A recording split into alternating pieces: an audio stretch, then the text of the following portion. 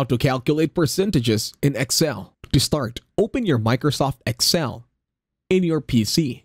Once you are here on an empty cell, type equal sign. Then tap on Control and then tap on a value. Then put a forward slash or a divider.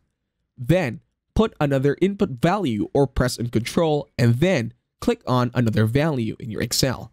For example, this one. Now, I will just hit Enter. Now make sure in every cell, you go to that corner over there and then tap on the percentage button. So all the results or all the equation will now be summed up to a percentage.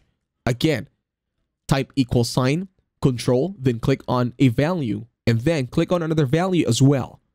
Once you do that, hit Enter. You can do this for every other value that you have over at your Excel sheet.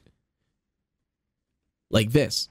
Again, you'll need to put an equal sign, then hold Control in your keyboard, and then click on a value, and then put a divider, and then click on another value as well.